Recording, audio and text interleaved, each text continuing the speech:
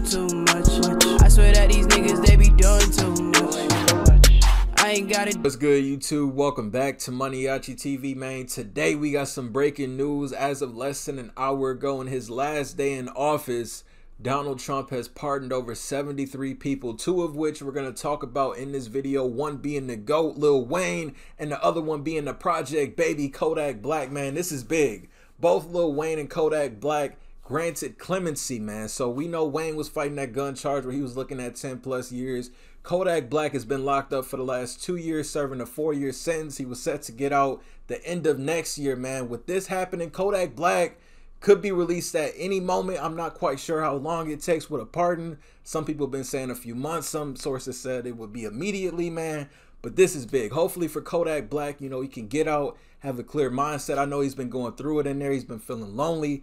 You know, the staff has been messing with him, man.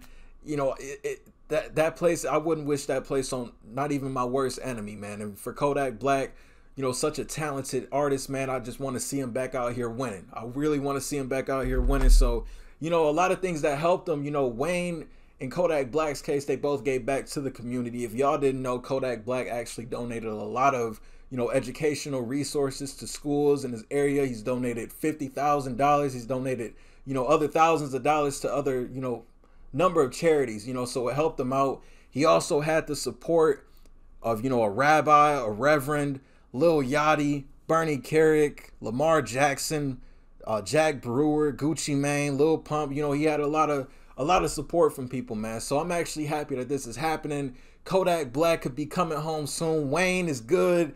Everything's good. I also want to say, like I said, I don't know too much about pardons, but I do believe that since they're pardoned, you know, I believe that they can vote again.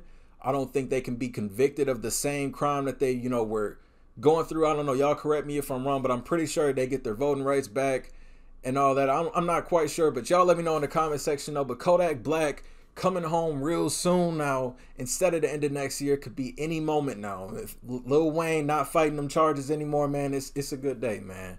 Man, honestly, man, Orange Man ain't so bad after all, man. Orange Man ain't so bad after all.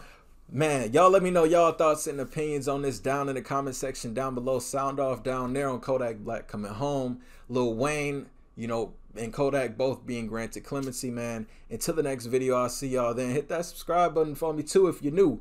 But until the next video, I'll see y'all then. Thank you for watching MANIACITV. I'm out.